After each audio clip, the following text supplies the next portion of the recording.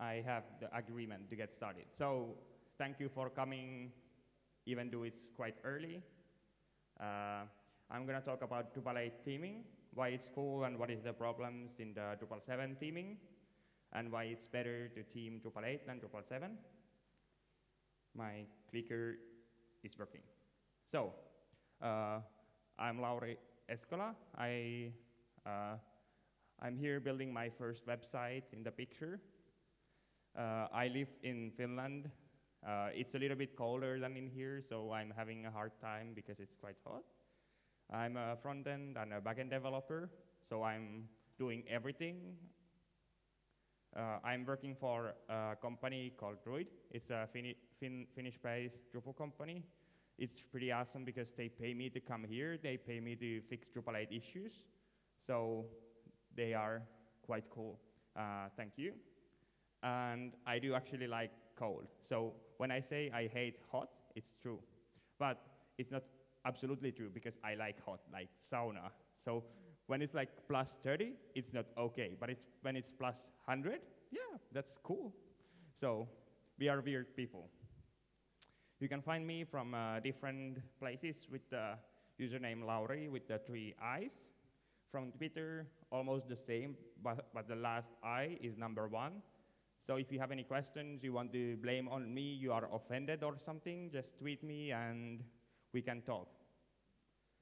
But yeah, let's start. So the problem is Drupal 7 frontend sucks. And did you see this person? Yeah, that's what he thinks. He says, Drupal 7 has made me fat with all the divs inside it. But I'm going to explain why. So you can see a hamburger here. But in a hamburger, there is a wrapper and a content. It's similar to what we have in Drupal. So we have wrapper and we have content. But we have a lot of stuff. Several times a day. So the hamburger is like that. It's quite big. And we have also the side order, the fries. We have them in Drupal. We have a lot of stuff. So this is the result. And the front-end developer, it has to eat all that stuff. What happens is a heart attack. And no one likes heart attacks because that means that people are leaving because they don't like it, because they get too fat. So things has to be changed for Drupal 8 to make it a little bit better. So what we did, we modernized the technologies with the new stuff. In the Drupal 7 was 960 grid system. I hope no one is using it still. Now we have HTML5 and responsive design there, which is a little bit modernized. The HTML5 markup is a lot better semantically than the one we have in Drupal 7. It's cool. But because of that, Drupal 8 won't support the IE6, IE7, or IE8, which is cool. Woo. The CSS has been made a little bit better. The experience to write CSS is way better because we have removed a lot of classes from core. There is like, one of the good examples is the body class, HTML. I don't know why it's there because no one is ever using it. If you are putting CSS, it's probably HTML. It can be XML too, but I don't see the reason for the HTML class. So we have removed a lot of unnecessary stuff from there because it doesn't make any sense to have them. Also, the CSS been rebuilt on Smax and BEM, which is cool. So we have actually like architecture on the front end. It's not like different everywhere, and it's modern because people are using it in other communities. So when they come to Drupal, they can see that we have a clear structure, clear architecture, how we are building stuff. And here, just a nice example of what we have in Drupal core. So we have in the field, we have the field class, and we have the modifier of the field. So this is for the field name, which is this dash name, which means it's a modifier. And we actually use them everywhere in Drupal core because we have cleaned up the CSS. There is issue where you can find more information about the decision and stuff. And because of this new architecture, we have put all the CSS files in the different all the CSS in the different CSS files, which is cool. But The reason why this is cool is that we have libraries in Drupal 8, and we actually have kind of front-end dependencies for the assets. So we define which CSS files, which rows of CSS we need on each page. So we don't load any unnecessary CSS files, which makes the browser rendering the page faster. And as an example, on the anonymous front page in Drupal 8, we don't load jQuery at all, because there is nothing that needs jQuery, so we don't load it. The same happens on CSS. Let's say if there is a comments CSS file, on the front page, there is no comments printed at all. The comments CSS won't be loaded on the front page because it's not needed there. So it makes the page render faster.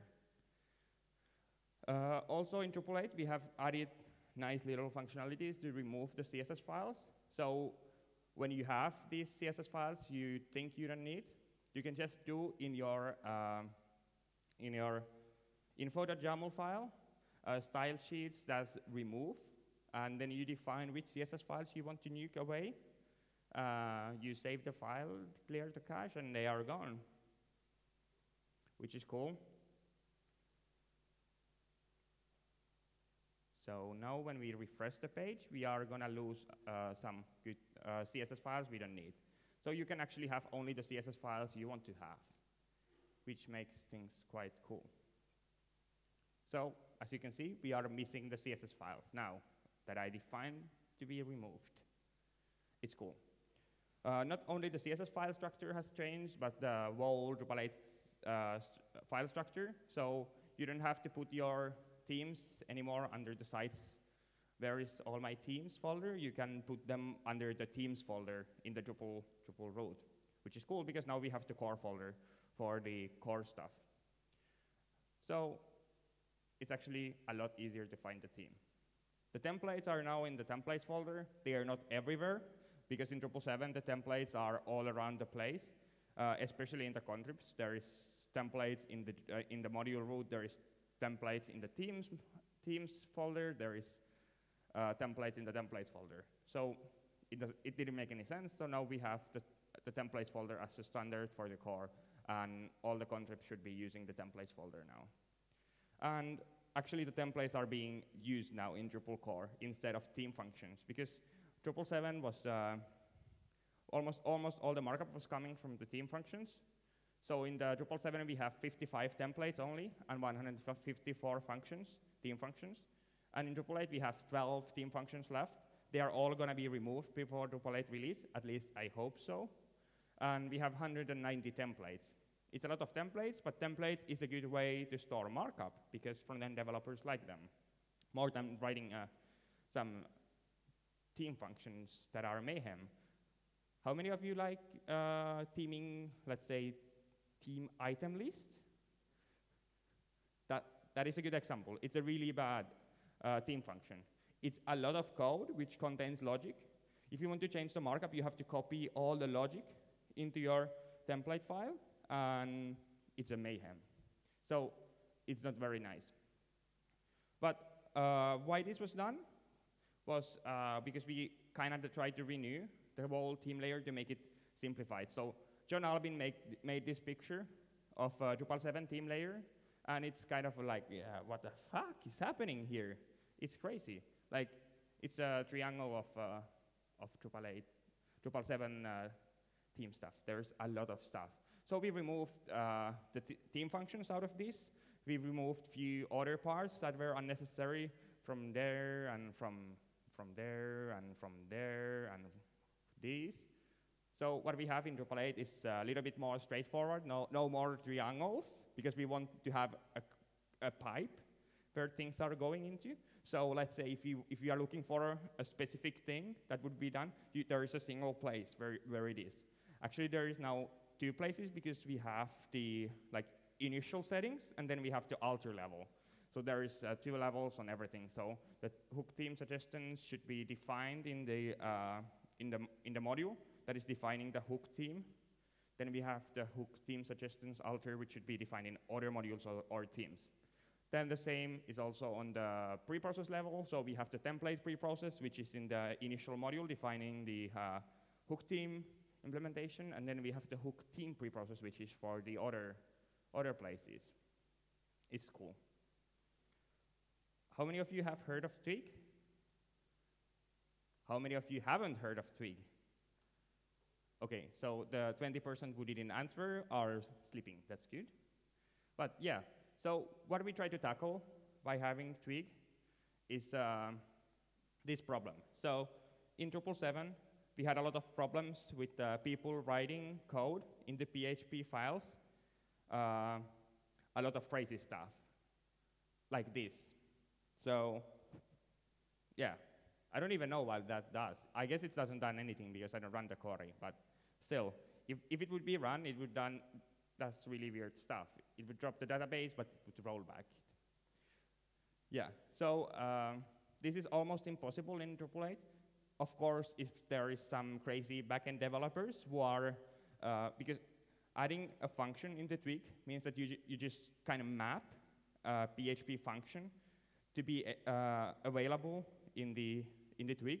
So you just tell, okay, in the Twig, if you call this Twig function, it should call this PHP function. So if someone does this for the DB query, the front-end developers can still do this. So it is possible, but it requires that someone explicitly wants to make the DB query available in the Twig template. So it's not automatically available there, and if you are adding a DB query to be available in the Twig template, you know you are doing something wrong now, because that is not the way we should do stuff. So there is probably people who has been using Twig, because Twig is a general templating engine. It can be used in Symfony projects. It can be used in other projects too.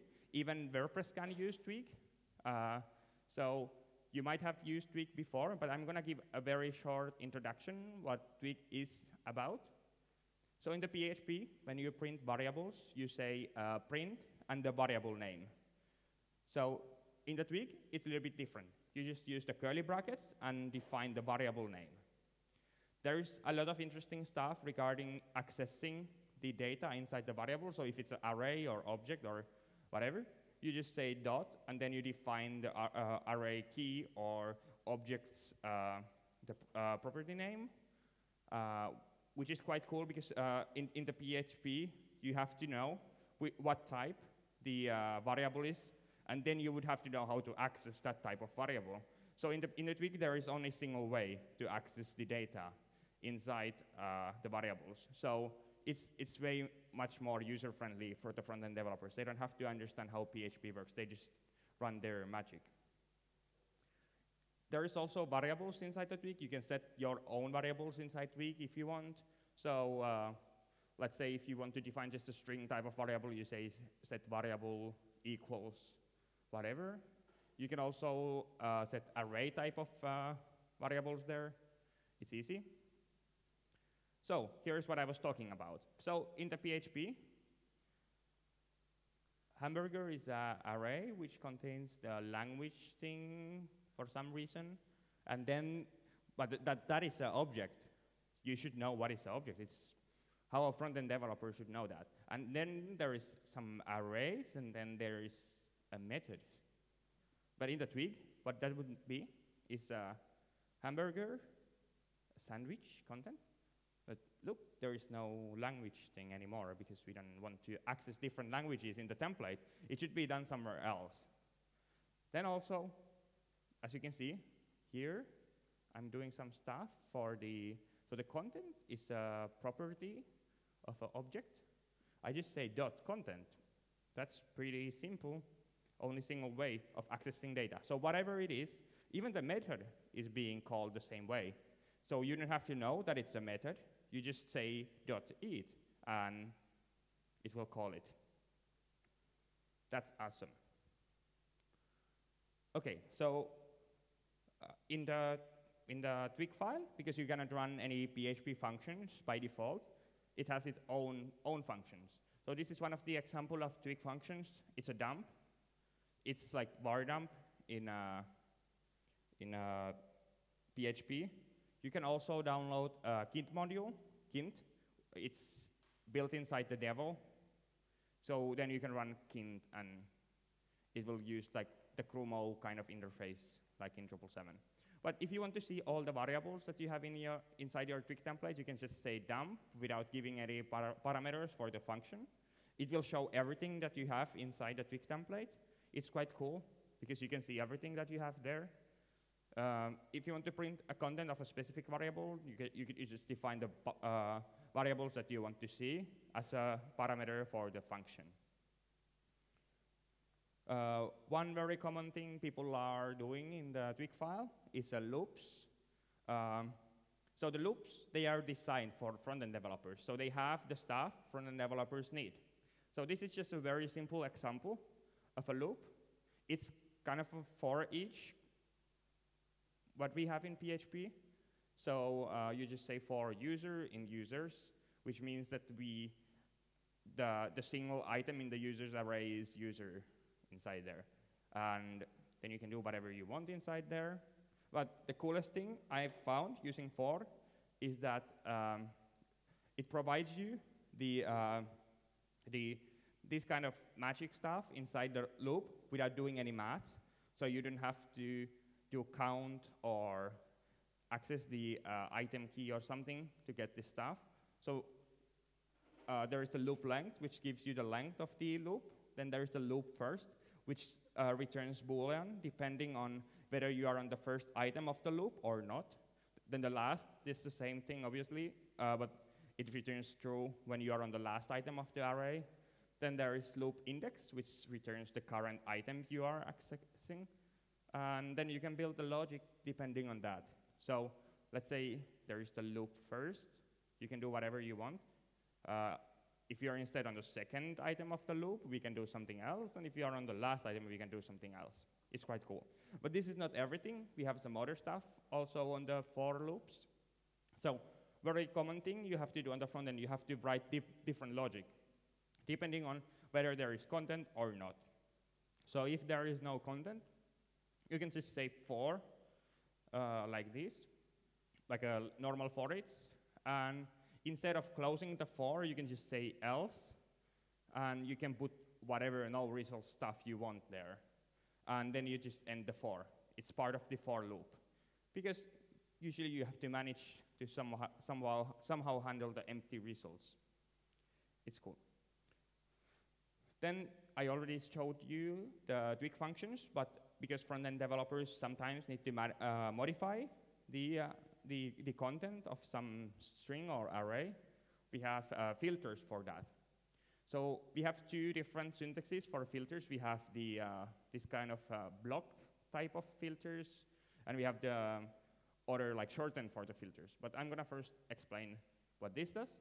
So this is a upper filter, which takes the everything that is inside this filter into that function and returns it back, everything uppercase. So it kind of returns the same value, but in different format. The other way of running the filters is just using the bar and then say the filter name. So this is another filter called length, which just simply takes the name from here as the first parameter for the function and returns it in a different format. And in this case, it's the length of the variable. It's quite cool because you can do all different sorts of filters, and there is a lot of built-in filters already in the Twig.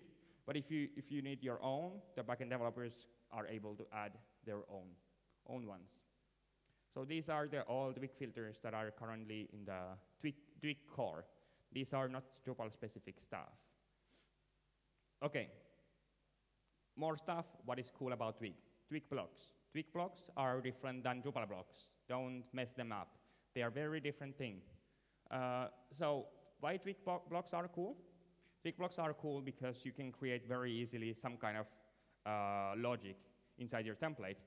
Because the problem in the Drupal 7, if you override a template, you have to write everything again. And if you want to do a change, you have to do it for both of the files. But with the blocks, you can just extend the other template, and then you can do the changes for the specific blocks you want to change. So I'm going to give you a nice little example that you can do with this. So over here, I'm going to edit the page HTML Oh, it's so small. Okay, so I'm gonna add a new block, which is a header block. And we obviously need more kittens. So we want to add some kittens for this block. So we need more kittens. It's over there. You can see it. It's just simply printing everything that is inside the block. It doesn't print any diffs or anything on it. But now I'm gonna check template override for this. So I'm gonna take the front page template, but now you can see some weird stuff because I'm not copying the page template anymore because I don't want to have all the markup inside this extending template. So I'm only saying that in this empty template that I'm extending the page template, and now I'm saying, okay, I want to override the header block. So first I print the parent, which means that we want to print everything that is in the parent block, and then we add one kitten into this block. So let's see, I'm gonna clear the cache so my template will be found. And now on the front page, I should have a kitten, but on the sub page, there should be no kitten anymore. Okay, let's see if it's, yeah, it's not there. Okay, but now comes the cool stuff. So the client wants to have more stuff, of course. So we need to change the page template. So what are we gonna do? We are gonna edit the page template. We don't have to change the overriding template at all. So we are gonna add some text there because some text is very important today. Let's see. The some text is on the front page where we have the template override, and it's also on the sub page, I guess. Yeah, it's there. We only edited one template. That's very nice when you have complex templates where there is multiple things happening, because normally you would have to edit both of the templates, which is not very nice. So this is all built in Twig. So if you're using Twig in some other project, you can find all this stuff from twig.sensiolabs.org. This is general Twig stuff. You don't like Twig? Yeah, some people say it's too hard, but it's not hard. It's easier than PHP. But we have still a solution for those people. No problem. You can enable the PHP template in your team. And you can write your PHP and database queries in the templates without any problems. We support that because we are nice. So it's cool. Then let's move forward for the Drupal-specific Twig functionalities. So if you are using Twig in some other projects, you don't have this. This is Drupal, because we want to be gentle. We want to make things hard. Actually, when we have integrated Twig in the Drupal core, we've been very gentle for Twig. We haven't removed any functionality from Twig, just to not mess around with people's experience of Twig. So the experience should be very similar than with other projects using Twig. So it should lower the barrier of moving to different projects in using different CMSs, at least if they are all using Twig. But yeah, so we have some Drupal-specific filters. So we have the clean class filter, which is used for cleaning classes, which is cool. So if you need to add some classes over there, and you want to do it out of, like, let's say your node title as a class, this will generate whatever you put inside it to be a class. So if you have white spaces, it will replace them with hyphens, or if you have a slash or whatever, it will replace it with hyphens. So it looks like a class. Then we have the without filter, which is used mostly on the render arrays. Render arrays are arrays, and obviously if you have in render arrays a child, let's say comments, you can say without comments, and it won't print comments. It replaces the hide function from Drupal 7. But yeah, here I have just a simple array. I want to print all the contributors for the Drupal 8 theme system, and then I don't want to print myself because I don't want to do it. Then it will print all the people, but not me. It works the same way on the render arrays. Then we have a placeholder, which is quite cool too, because if the string that is over there is empty, it will be replaced with this value. So when we print this, as you can see, the stuff is not defined. It will print kitten instead. One of the things we do a lot in Drupal, this is a very Drupal-specific stuff. I guess we have been having some conversations of putting this upstream to Twig core, but I guess it's not there. So it's attributes object, which is cool because it's kind of a storage for all the HTML attributes you have in one element. So you can do in the pre-process add class, and then you can run the same thing in your template. So you can say set attribute ID to be kitten. It will set the attribute to be ID to be kitten. You can set other attributes like I love trees, yeah?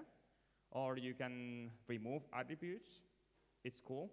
But there is also same for the classes. It's not only like attributes, because classes are, because usually the HTML attributes are strings. They are just a single value string.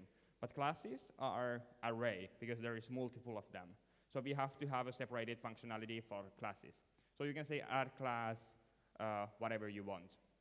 There is also issue if you are looking for more information about add class. There is all the different methods and everything explained.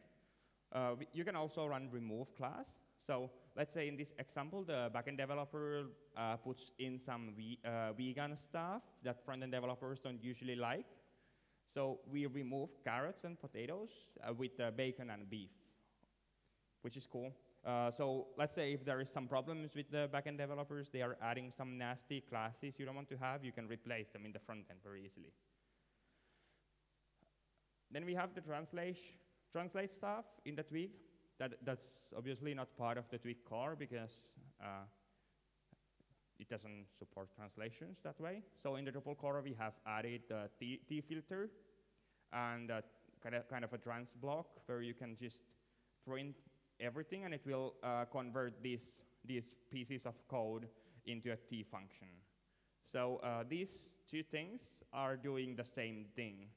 So actually, this last example, it converts this username to be a username kind of placeholder, and then it replaces it with the username variable. So that's quite simple too. So you can translate your strings that you are putting into your template, which is cool. Then one of the problems we had in Drupal 7 was that finding stuff was hard. There is the devil themer, which is horrible. If I run it, it will crash my browser 10 times, and I cannot restart it because it will just crash my browser completely. But we have a Twig debug, which is cool.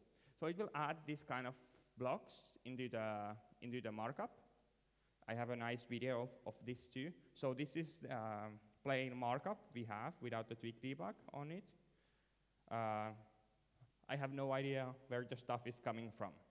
So what we are going to do, we are going to go to the services.yaml file, which is under sites default folder. I'm going to turn on the debug.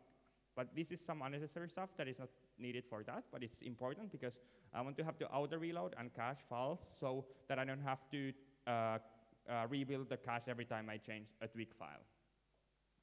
So now I'm going to clear the cache, and I'm going to have some cool stuff on my browser. OK.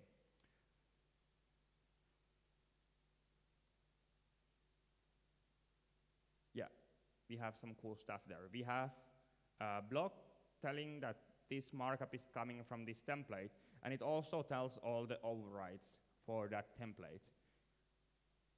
It's cool, because now you have a good idea where the stuff is coming from. It's easy. But yeah, isn't that awesome? You want to have this in Drupal 7? Yeah, what happens? Drupal fellows ask for a new feature, then the Drupal folks take codes like a boss, and they add it to Drupal 7. So you have this in Drupal 7 too. We added it to Drupal 7.34, I guess, or 34. So if you are running the newest version of Drupal 7, you have it. So it's just a Twig debug. It's template debug, I guess. You can find the issue over here, how to use it. and you can use it on Drupal 7 too. It's cool. What else we've done? Not only just making the tools better for the people, we've also done some cleanup for the way markup is being created. And we have had one very well-known person, Morten DK, working on this. So Morten DK said that he eats divs for breakfast, so there is no more divs in the Drupal 8 core because he has ate all of them. So I'm gonna show you some cool stuff we've done. How many of you like theming pages in Drupal 7? Anyone enjoys theming pages? No one enjoys theming pages. Okay, let's see how many of you enjoy theming them in Drupal 8, because this stuff is quite cool. So we have a pager with the default markup from Drupal core. I'm gonna use the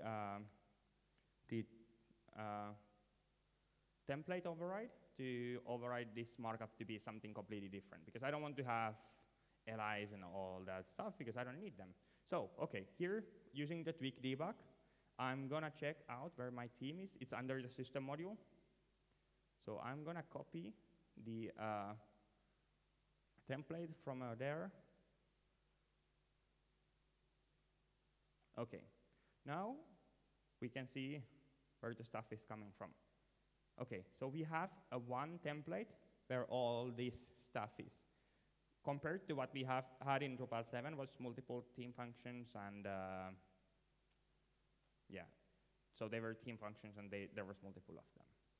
So I'm gonna remove the LIs because I don't need them, and yeah, I have to also rebuild the class functionality a little bit because of it used to work differently. So let's add a new variable called item class, and then I'm gonna add it on the link. Let's remove more LIs. Yeah. So now I should have a little bit cleaner template, little bit cleaner markup for my stuff.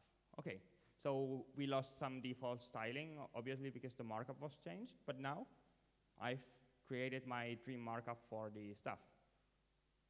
Oops, I have is active for multiple of links. Okay, something is wrong on my stuff, so I have to fix this. Okay, what did I do wrong? Oh, I don't set empty variable for item class, so it's set in the for loop all the time after that, which is not cool. Okay, so now we have the isActive class for a single link, which is cool, and I've built my dream markup for pager in 2 minutes. In Drupal 7, it would have taken me maybe 2 days. So we saved a lot of good time doing this stuff. So we can do something else. Isn't this cool? Yeah, now you can enjoy theming pages in Drupal 8. Other really bad thing in Drupal 7 was theming menus. I think menus were even worse than pages. So we had to fix this stuff because, yeah, no one wants to theme Drupal 7 menus. So I'm gonna start again. I'm gonna create my dream markup for the main menu. So I'm gonna copy the menu template for my main menu.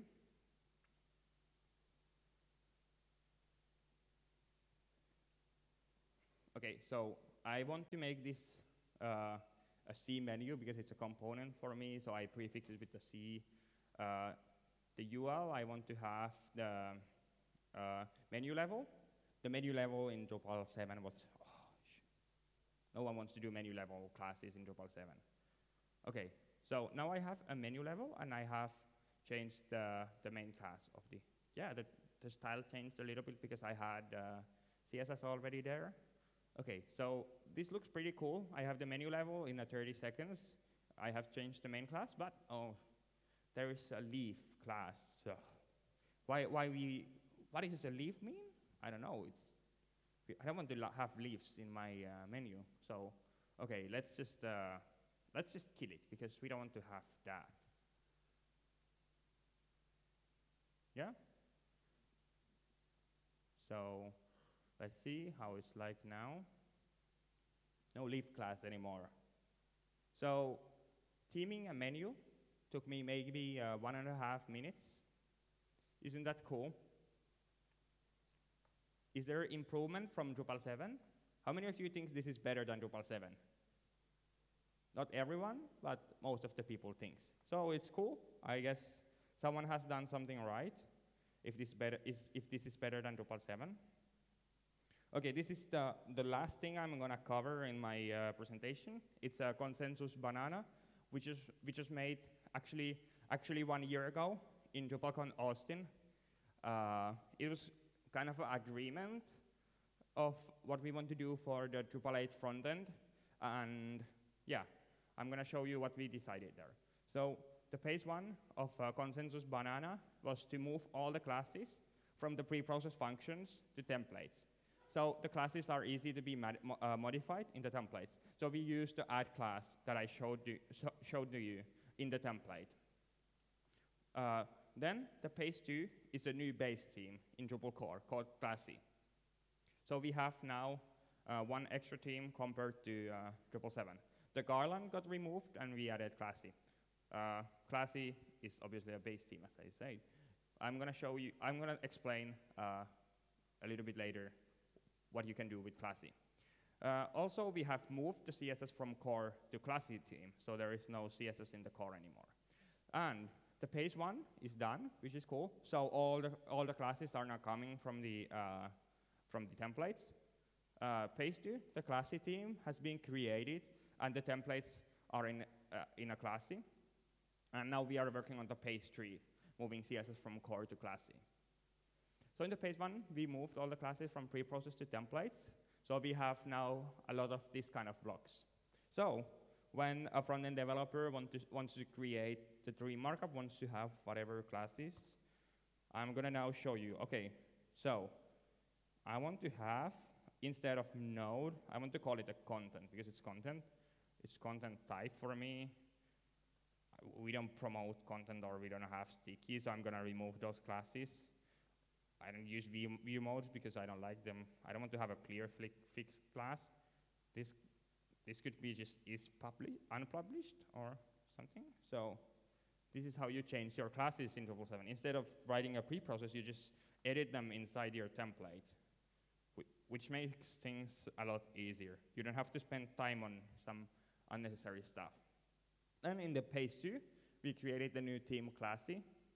So in the Drupal 8, we have the Classy as a base theme. So if you want to have the core markup, I mean like sensible defaults, when you are building your own theme, you extend Classy. It will create the good markup that we use in 2015 for you, but maybe in let's say 2020, if you are still using Drupal 8, it might not be the best markup anymore. So then you don't just extend Classy and you can build your own markup. Also, the base themes, they can define whatever they want for the markup. They don't have to manage all the core markup. They don't have to override everything. They can just create their own markup in the theme. So the kitten theme I have here doesn't have any markup from the core. It can define its own markup. And how this works in the Drupal core, we have the 7 and the Bartik. As theme 7 is the admin theme, and Bartik is the default theme for the landing, the like content pages or and those. They are extending Classy to get the sensible defaults for the markup because we need them to theme stuff. And then we have the Stark, which doesn't extend Classy, so it doesn't have almost any classes or any markup. And what will this change is that all the logic of classes is now in the Classy, and even the automated tests that needs to have some markup are now using Classy. So the Classy is the base theme in the web test cases. And the core markup can be simplified even more. So we are removing all the markup from the core. We don't have any empty diffs or empty spans or whatever, because they cannot be used for anything. So you can get very simple core markup if you don't define classy. And in the page 3, what we are doing is we are moving all the CSFs from the core to classy, because obviously it's not needed anymore there, because there is no classes to target. The CSS doesn't do anything, so we are now putting them to classy. And what it means is that if you don't extend classy, you don't get core CSS files anymore, which is cool because you don't even have to use the style sheets remove to get rid of the stuff. And then people are asking, what about the JavaScript? Because there is functionality. We are moving to use data attributes instead of classes to make the JavaScript work. At the moment, how it works is that we are trying to prefix all the classes which are used in the JavaScript with the JS prefix, so we know that they are being used in the JS, and those won't be removed from the core. So you might get some JS classes, but all the other classes used for theming are removed from a core. So if you're creating a new theme, remember to extend classy if you want to have the sensible defaults, because the core markup obviously doesn't have almost anything. If you want to help, RC1 means markup freeze, but we can still get stuff in because there is some time still. But yeah, hopefully we can get the RC1 released as soon as possible. During the sprints that are happening tomorrow, yeah, we are promoting the sprints a lot because we want to get everyone there. There is something to do for everyone. Thank you, and maybe we have some questions. Yeah, it's working. So now if you have a question, I can hand you a mic so it can be heard. Okay. Right, well, thanks very much for that. It was very interesting. I've got a question about contrib Drupal 8 themes. Do you know of any that are being worked on yet? And if there are, would you expect all contrib Drupal 8 themes to extend classy? So there is lots of contrib themes that are being worked on at the moment. So I guess the best position, I mean, what is being worked on most is the, what is called? Not, what has the components. It's, now I have I cannot remember the name, but there is multiple themes that have been worked on. We can talk later, and I can tell you which themes, because I don't remember the name. Bootstrap. No, Bootstrap? Is Bootstrap the theme? Yes, Bootstrap is the one that I've been looking most, and it's in a pretty good position already. And the other question that I know more is whether they are extending classy or not, is that I guess they are not extending classy, because that is the whole idea, to create more possibilities for the contrib themes, so that they can, instead of overriding all the core markup, they can very easily create their own markup as a base theme. So I guess the other base themes are now kind of on the same level with the classy. So, which makes a lot of sense, because that's the idea why classy has been created, so it's easier to create the base themes.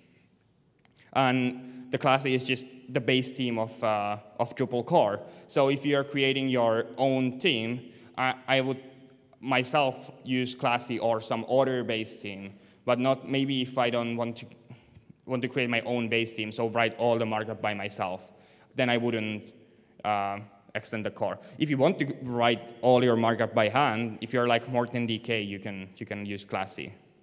You cannot use classy. You can just use the core. So my question is the classy responsive in any way? So the question was, is classy responsive anyway?